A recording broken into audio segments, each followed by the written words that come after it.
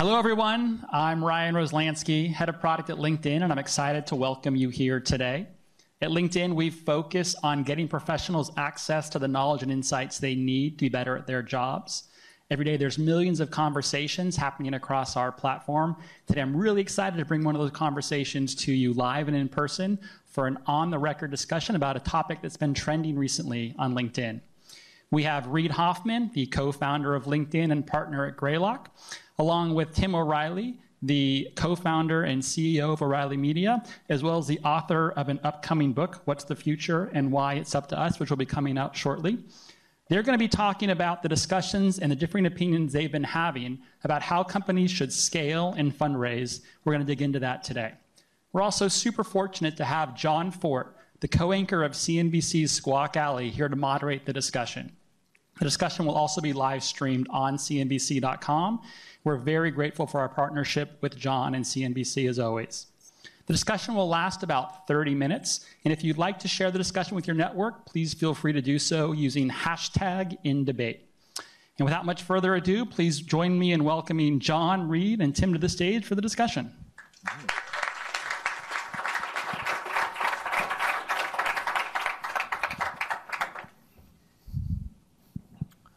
Oh my goodness, we have 3 chairs, so you're gonna... I'm gonna stand up the whole time.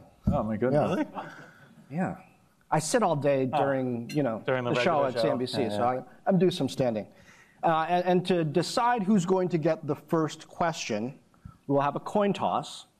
You co-founded LinkedIn and we're at LinkedIn, so you are the visiting captain. So Tim, you get to call it in the air, heads or tails. All right. Tails. It is heads. All right. Reid gets the first question. More formal than we're used to. Yeah. Well, if we're gonna have a debate, I think we might as well actually do it. All right, we will cover 3 topics related to scale in this debate. We will cover the power of scale, the money involved, and jobs. We'll start with power. Reid, you sold LinkedIn to Microsoft, I think for about $26 billion last year for scale reasons in part after building a huge public company. Doesn't that in a way undermine your argument? Even big enough isn't big enough. Not per se, actually. In fact, it may be a support of it because the key question in a network world is, especially amongst technology businesses, and I think one of the questions is that all businesses are on path to becoming technology businesses, but amongst technology businesses, you tend to get to what's the platform, what's the standard, what's the marketplace that derives this particular good. And so as part of thinking about kind of this question about making decisions about scale, because not all businesses are huge scale, and there's a lot of very good businesses that will cover that. But especially around technology businesses, it tends to be a little bit of the Glengarry, Glen Ross, right? First prize is Cadillac, second prize is steak knives, and third prize is you're fired. And so you definitely want the Cadillac, right? The steak knives are a secondary proposition. And so the way that you essentially look at this is you say, okay, do I have that chance, and it could be a low probability of a high outcome, but do I have that chance of creating that platform, of creating something that's interesting? And in the LinkedIn and Microsoft case, it was not only be transformative to careers and opportunities, but be transformative to daily work. And that was part of the scale theory in the combination. All right. To let you know a little bit about the format, I failed to do this up front. You'll have 2 minutes to make your case after the question, and the other person will have 1 minute to respond. So, Tim, your response. Yeah. First off, I would say I agree with Reid that there are opportunities that require internet scale.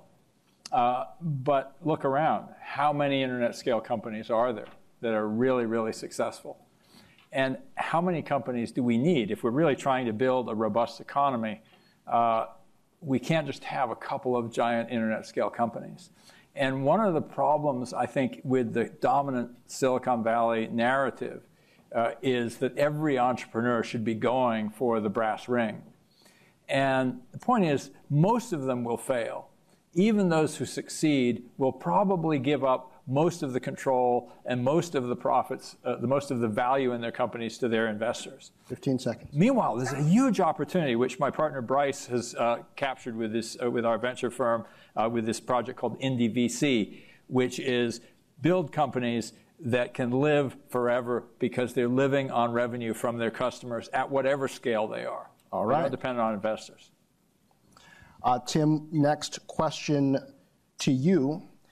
In a world where scaled businesses are taking even greater share of the economy and where companies need to develop software, for instance, often to compete, isn't scale actually more crucial than ever for everyone? The point is that everyone doesn't get that scale. It's the responsibility of platforms to provide scale to others. So here's a great example away from tech. We're very wrapped up in tech, but I recently became fascinated by Alexis Madrigal's Containers podcast, which is about container shipping. And episode 4 is about the coffee market. And he talks about one of our local roasters, Ritual Coffee Roasters. And they have single origin coffees from all over the world. They're different kinds of roasts. It's a real artisanal business. Now, it's not a scale business. They got, it's a reasonable sized business. They're supported by an importer that's large for private importers, but private company called Royal Coffee. Royal Coffee imports about 1.5 million pounds of coffee a week. But there are companies, huge conglomerates, 60, 70, $100 billion companies in this container shipping business that are the platform that means that small grower in Guatemala and Ritual Coffee Roasters can both have a good business. And that's also what we should be looking for from a Google, from a Facebook, from a LinkedIn and Microsoft combination, that it is an enabler of our broader economy. It is what we should be looking for from our financial system. And that's a lot of what I get to in my book. What are the lessons from technology that apply to our thinking about the economy? I started my business competing in the marketplace of ideas with open source software against proprietary software in the days of Microsoft's ascendance. And what I learned was that if you take too much value, your developers desert you. And that's what happened to Microsoft. Microsoft said, well, we're going to have to just take that market. And eventually all developers went over to the internet where they could still find new opportunity. They went to open source. And meanwhile, the open source market was just about, hey, we want to create value. And that's really my motto at O'Reilly Media, create more value than you capture. And that should be the goal of every platform. Reid, your response?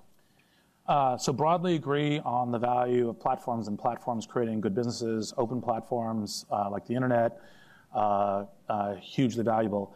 I would say that one of the key things to kind of amplify as trends is while Tim and I agree that there is a huge value in a bunch of small businesses and there's a reason to create those on top of these platforms, whether it's like Airbnb and hosts or whether it's kind of enabling businesses on LinkedIn or other kinds of things, and that the responsibility of these platforms is to do that. When you're creating tech businesses in a networked world where the whole world has become local and small, there's much more of the kind of the competition for if the business is going to be large, there's going to be primarily a dominant player, like a kind of a winner takes most, just out of the artifact that it's a networked world as part of it. It's not actually any misbehavior on any of the companies. 10 seconds. And so I think the key thing when you're thinking about this as a tech business is to say, okay, do I need the blitzscale for that? And then the second part of it is more businesses are becoming tech businesses. Like if you see the trend in businesses, technology is a more and more important part of more of them. Thank you, gentlemen. That concludes the power section. We're going to move on to money, which is interesting because part of the inspiration, really, for this debate was an episode of Reid's podcast, Masters of Scale, that was really largely about money. How much money should startups raise in order to have the best chance of achieving their vision? Should they be super frugal and just try to get by on cash flow? Or should they raise basically as much money as they can get and prepare for the unforeseen? And since we're plugging podcasts, mine, Fortt Knox, is also available. Rich ideas and powerful people. The next guest is going to be Reid Hoffman. We'll be recording an episode right after this. Just a little plug there. So Tim, the first question to you on the topic of money. Reid argues that tech businesses are a special breed that need money to stay nimble and outlast rivals. In Masters of Scale, episode 2, he made a reasonably specific case. Why is he wrong? I think the first reason that Reid is wrong is that it's very, and there are quite a few. Here we go. All right. First of all, this is a game, it is a horse race, right?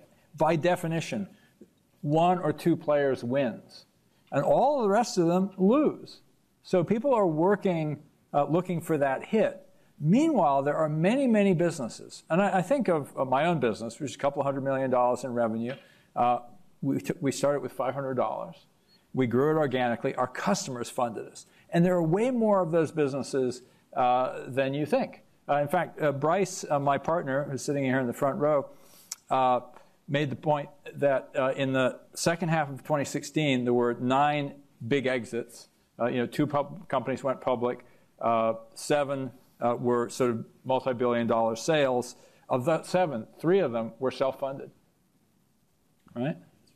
And that's kind of astonishing because the mythology is you have to raise huge amounts of money in order to get to scale. But it's also possible for small companies to get to scale if you play your cards right and if you're serving real customers.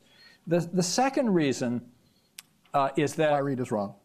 The second reason why Reid is wrong is that if you play the blitz scaling game in a business that does not actually have the opportunity for scale. Now take my business. The total market size, when I started my business, it was actually a consulting business, which became a publishing business, which became a conference business, which became an online learning company. We kind of pivoted, we've been around for 40 years. But when we thought of ourselves as a publisher, the total market size of computer book publishing was about $300 or $400 million, right? So the whole universe wasn't that big, and so the scale, you got to think about the scale of the market you're trying to tackle before you, go and raise lots of money. All right, Reid, your response. So 3 things. One, actually frequently there is true that only a few win, but actually of the others, frequently they get purchased. So those intermediate exits aren't kind of completely loser, and that's part of the strategy you do as an entrepreneur and also as an investor. The second is part of the reason why you want to tend to raise a bunch of capital is not just to essentially realize the opportunity, but it also has a kind of a competitive dimension. And I think Tim is correct that there's some areas where that will just cause you to fail. But the question is if you're competing against someone else who has raised blitz capital as a way of doing it, the likelihood is either they're going to win or you're both going to lose. And so you're guaranteed on a lose-lose thing. And so that's one of the reasons once it's gone to that level, you have to competitively match it. 15 seconds. And then the third thing I would say in honor and deference to Tim is, who has done an amazing job with a set of businesses and with NDVC and everything else, is that maybe Global Network Navigator, if you'd raised capital, might have actually been a much higher outcome. I Shots will totally fired. agree with that. All right. The next question under money goes to you, Reid. Brian Chesky, co-founder of Airbnb, warns on your podcast that raising too much money can lose you control of your business or lead to prodigal spending habits. So there are problems with raising a bunch of money. It can raise your burn rate over your skis where the market doesn't develop fast enough. That was the thing that Tim was referring to. It can also lose your psychological discipline, and even you kind of their money's there, so you spend it. Both of which are kind of classic mistakes, and those are things that if you do raise a bunch of money, you have to be very careful about. But as I was mentioning in my last remark, part of the really key thing about raising a bunch of money, and by the way, Airbnb has raised a bunch of money, is, and I love Brian, and I think he's being very choiceful, and he's talking about the early phase versus the scale phase. In the early phase, you have to be extra cautious, is that essentially there's lots of reasons why undercapitalization can kill you. It can kill you in competition, it can kill you on pivots, it can kill you on market risks, it can kill you on, like literally actually kind of goes on, those are the major ones. But in those cases, if you can raise money at kind of reasonable terms, and reasonable terms doesn't necessarily mean nosebleed valuations and everything else, that capital can help you navigate appropriately. And so I am one of those investors and entrepreneurs who tends to advise entrepreneurs to say, raise more money than you think you need to be ready for all those things, everything from competition to pivots to questions of sudden exploiting opportunities. Moving on to jobs, and we're moving along very quickly. I built in a lot of time for you guys to go over, but you've been very disciplined. So we'll go back for an open round after the 3 topics. We've gone through them the first time.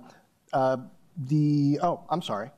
Hold on. 1 minute for your response. That's right. I was wondering about that. I started to scratch my head. No. 2 reasons why you shouldn't raise more money than you think you need. I agree with every one of those things that Reid says is true. But it's also true that if you raise more money than you need, you might find that you didn't need it and you diluted yourself way more than you needed to. Now, absolutely, there are many companies that have failed because they did not raise enough money. But there are many companies that appear to have succeeded. They were a huge exit, and the founder didn't get very much of it. And I actually laughed because I talked with Mike Bloomberg's vice chairman once, and he said to me, Mike's always ribbing Larry and Sergey, say, why aren't you guys much richer?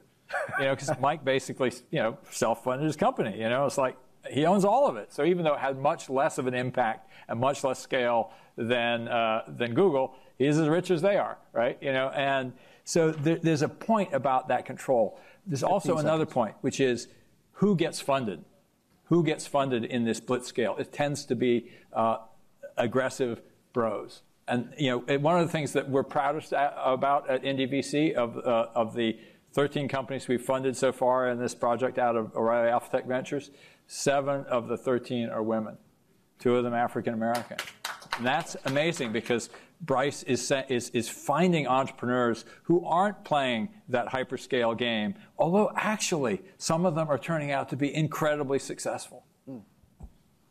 All right, thank you. And moving on to the topic of jobs, and we will revisit some of these points during our extra time at the end. Reid, first question to you. We've all heard the stats about small business creating the vast majority of jobs, though economists really say it has more to do with the companies being young than necessarily being small. And scale businesses seem to often result in job loss, even as they scale up and find efficiencies and lay people off as they buy other businesses, or Walmart style as they perhaps drive other businesses out of business. Why is hyperscaling actually good for everybody in the economy versus just the investors and entrepreneurs who help to build the hyperscale businesses? I don't think it's not guaranteed that it's always good on those jobs things, but I think it can be, right? So one is, scale businesses. There's this term in a lot of business schools and everything else called high impact entrepreneurship, which is the scale businesses that hire a lot of people, actually do provide a bulk of employment. So scale business is very good. Now, when you specifically get to tech businesses, and this is one of the things that Tim and I agree on, is you're essentially creating platforms by which those platforms can create a lot of other generativity. So, for example, one of the things that Airbnb launched last year was Magical Trips, which is you can turn any tourist destination into a tourist destination. So, like Detroit, you can do tours of the art scene. You can do tours of the urban farming. You can do other kinds of things, and enables entrepreneurial activity on top of it. And I think one of the things that we want in these hyperscale businesses is we'd like to help nudge them and encourage them and shape them and anything else to being those generative platforms, right? Where those generative platforms also allow a bunch of other businesses. And the universe is, it's not just going to be all huge businesses. There's going to be huge businesses and small businesses, and you want them to be as productive on job creation as possible. Now, one of the challenges will be is we have translocation of jobs. Like take, for example, autonomous vehicles, which are coming. You say, well, we've got millions of people driving. What are they going to do? How are you going to make that happen? Well, you would like to actually have educational businesses at scale that are helping reskilling. LinkedIn thinks about this with Linda and other kinds of things in order to help with that. But then the thought is when you create autonomous vehicles, maybe that will be a platform for new kinds of jobs. Like, for example, when cars were created, we had suburbs. We had new other urban areas that could all essentially collaborate. And those urban areas essentially then create new areas of industry and new job prospects is what they're doing. And so that's the kind of range at which you think about how these kind of hyperscale companies, like, for example, an autonomous vehicle company or autonomous vehicle technology is likely to be that, could facilitate a bunch of other jobs. All right on time. Tim, your response. First of all, I agree 100% with Reid on this one. And the thing that's super important to understand, first of all, there are ways that we can understand these hyperscale businesses and understand what, if the goal is job creation, you'll do things a little bit differently. So, for example, take the move from Uber and Lyft towards self-driving cars. If you're thinking about jobs, you will say, oh, wait, we want to actually build interoperability into self-driving cars so that individuals, not just the platform, can own the cars and supply them to the service. So Uber or Lyft would become more like Airbnb. You would say, oh, wait, that's a strategic choice we can make that will make this more generative as a platform rather than extractive as a platform. Okay, we're going to take, the narrative is, well, these companies will now get to take more of the profits, get rid of the drivers. 15 seconds. And the narrative should be, no, we're going to actually create new opportunities for people to build new businesses on top of our platform. We are a generative platform, and that's what we as an industry have got to start thinking, and we've got to start preaching if we're really going to actually contribute in a positive way to the future of the economy in this country and this world. All right. Agreement. Tim, the next question on jobs goes to you. MailChimp is an example of a company that scaled without VC backing. It's now among the leaders in the newsletter space. You mentioned Bloomberg as being another, though not my favorite broadcast and data company, still a very significant one that employs quite a few people. Do you agree or disagree that carefully scaled, slowly scaled businesses can be job leaders, given the fact that you've got a couple that have pretty decent-sized workforces? Absolutely.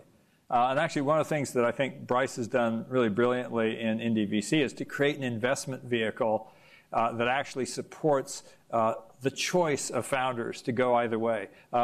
Basically, the NDVC investment is in the form of a convertible note, which actually is paid back in dividends if it isn't a hyperscale exit aim business, but something that just continues. When the founders start to pay themselves more than above market rates or pay dividends, they also pay dividends out to the investor. On the other hand, if they say, whoa, I'm on a rocket ship, I want to now go to blitz scale, take in VC money, then it's convertible into regular equity. And I think that's a way of giving the control to the entrepreneur, where you're giving them some seed capital to build out their business, to get going, but you're not forcing them to exit. Because that's the other real problem with the current Silicon Valley model.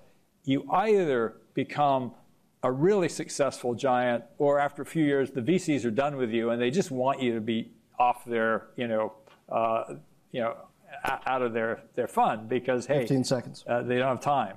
And we want businesses to stick around, and there are a lot of great businesses that can stick around. All right, thank you. Reid, your response. Are there any startups that you don't want around anymore that you're sweeping out this week? Well, I was going to say that's the difference between bad VCs and good VCs, and just like anything in humanity, there's both good and bad.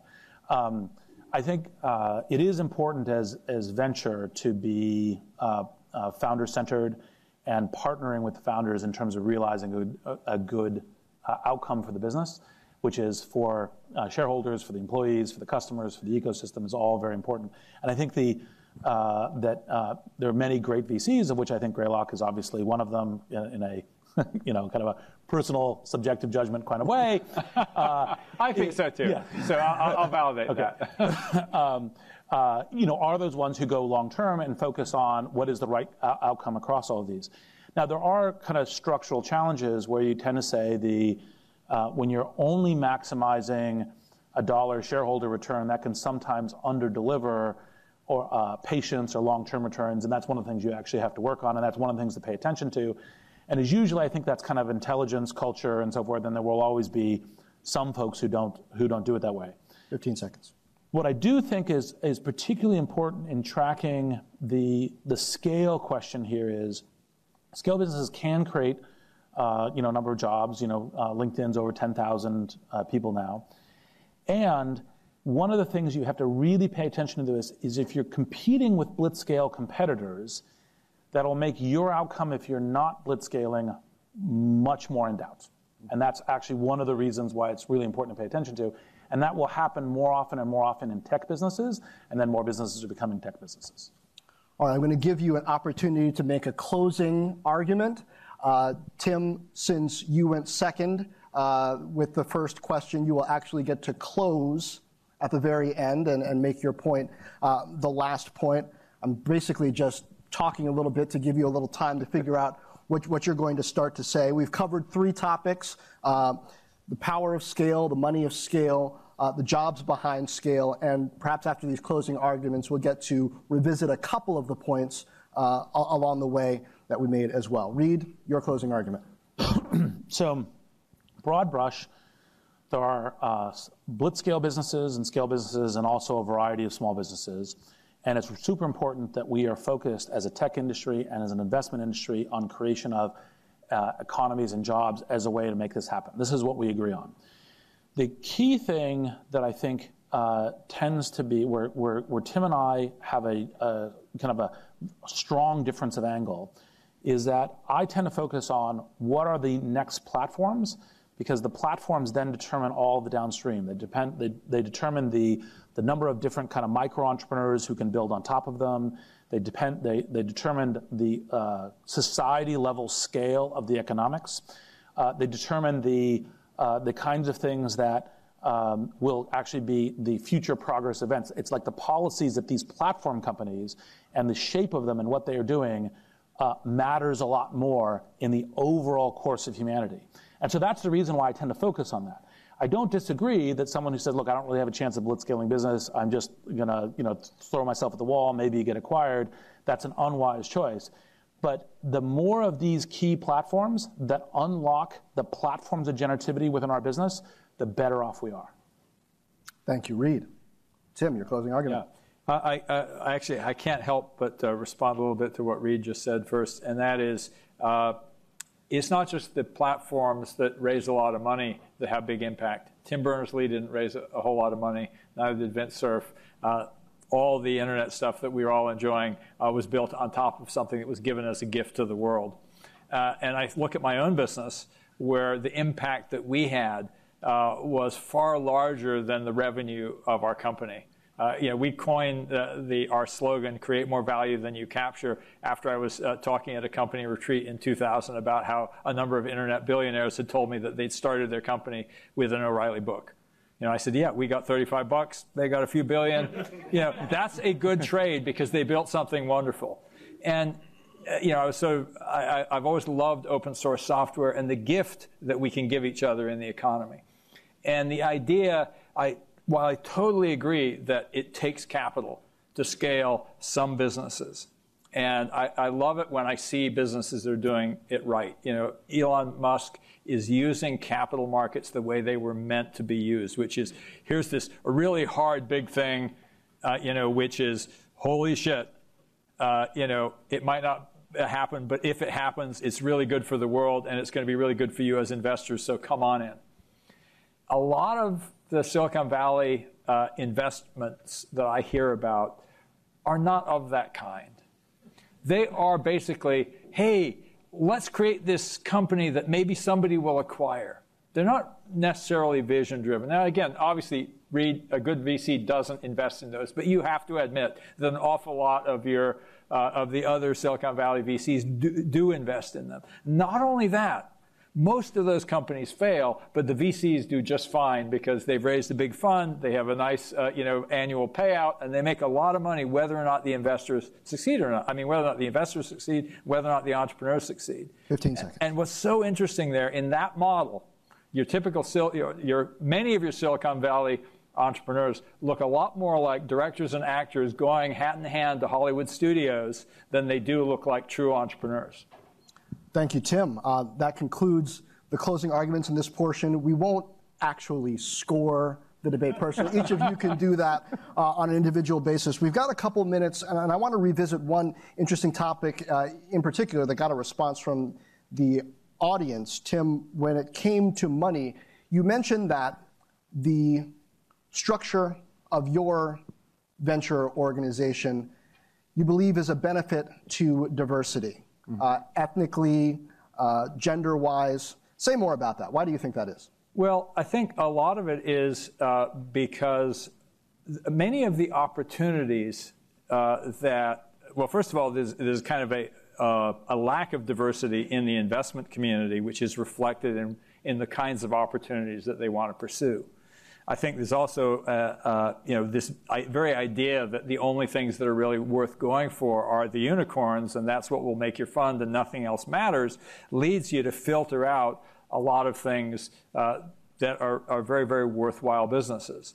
And so when you actually are saying, no, we want to build a business that can survive on its own terms, where the founder is doing something that's funded by customers, they're delivering real value at whatever scale, whether it starts small and stays small, or whether it grows. I mean, there are companies like Basecamp, which has grown fairly substantially, but basically the founder said, we never want to be more than 50 employees. We're going to limit our growth. And they basically, take out a lot of money in dividends for the founders, and they're the size they want to be. Or companies that get really large. These are all opportunities, but if you start with, we support all of these things, you'll look at a much wider range of opportunities, a much wider range of businesses, and a much wider range of founders. And then what we try to do is to create an environment where those founders, what we're giving them is not money, it's really the network as much as anything. There's a great quote, I wish I had it in my mind in one of Bryce's posts. Follow Bryce on Strong Words on Medium, and you'll see these great posts, but one of his founders was saying how great it was to come to the first Indie VC meeting, and oh my gosh, not only was she a black woman getting a seat at the table, but there was another one just like her there, and how affirming that felt. But then it was like, and we were all founders together, and it wasn't like, well, you're a founder of a little company, you're the the one who has the big values. So I think really trying to nurture. We need small businesses. They are what actually makes our communities great. And the fact is, if all we had were blitz-scale businesses, we'd live in a pretty sterile world. I want to get Reid's thoughts on how structural changes, advancements, experiments in investing in VC might lead to a greater diversity of voices and perspectives in the businesses that get funded and succeed. So, three things. So first is there's clearly a problem of diversity within the venture and investing community. It's just obvious. Anyone with two eyes and two neurons to rub together can see that. And that does create some biases in investment, and it does create, and then also contributes to what people usually complain about in the pipeline issue, because it's a little bit self-reinforcing. So you have to try as best you can to change all that. In the last few months, we've had obviously a lot of attention on that within gender, which is good because of the misbehavior of some particular male VCs. But it's also important on race and among the others, which are all huge areas.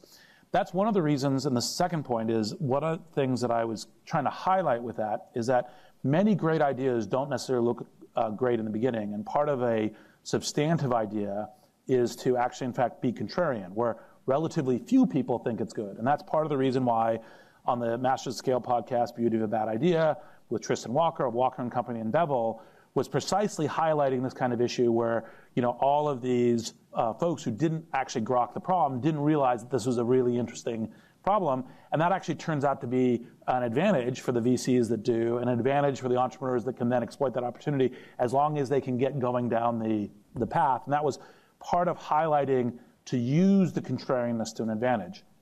Now, I think structurally what we want to do to fix this, it's pretty straightforward. And part of the thing is if you think we have a problem, which you should, 2 eyes, 2 brain cells, right?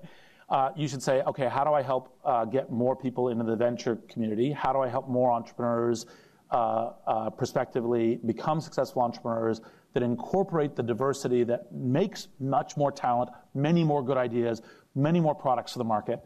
And then, what am I actually investing my time and energy and money in order to help make that future happen? And you should always be asking yourself that question every week, doing it whether you're an individual or a society or a venture firm doing that. And that's what I think is an important part of doing that. Now, the very last plug that I will say on the scaling thing is it's not only important that we have the whole diversity around essentially the small businesses or the growing with limited capital businesses, but also on the blitzscale businesses. So it's important we do that there too.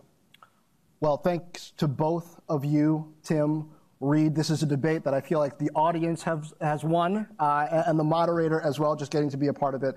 I appreciate that. I also want to finally remind the audience of Tim's book coming out, What's the Future and Why It's Up to Us, Reid's podcast, Masters of Scale, my own podcast, Fortt Knox, which also features Tristan Walker in episode 39. You get to hear a little bit about his upbringing and how perhaps he's not the typical Silicon Valley entrepreneur. Thanks to our viewers on LinkedIn watching this recorded, also our viewers live on CNBC.com, Twitter, and YouTube. And once again, audience, thanks to you.